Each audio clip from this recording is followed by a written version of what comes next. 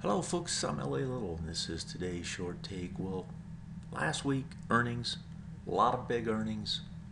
That really was the story along with the ECB.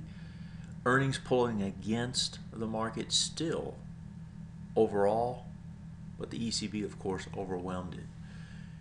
This week, next week, big earnings across the board. Who was leading last week? It was the NDX. The NDX pushing higher, as you see here, got over this break point, or broke out over the swing point. Trying to get up here to these swing point highs now. What's driving it? Well, it's our old friend Apple and Google. If we take a look at those guys, you can see Apple coming right up to the swing point high. If it gets over this, and it looks like it's going to attack it today, if it gets over this, the next one is here. It reports on Tuesday.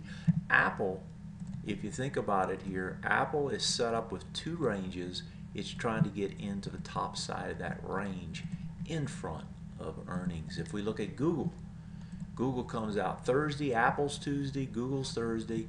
If we look at Google, what is Google doing? Same thing, coming up to hit the swing point high. That swing point high is here. Google attacked it on Friday, attacked it with more volume. I'd expect it's going to get back up there, try again. It also has another one here and another one there. What is that? That's multiple swing points.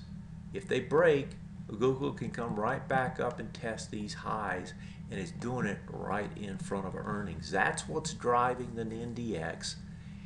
Earnings critical this week.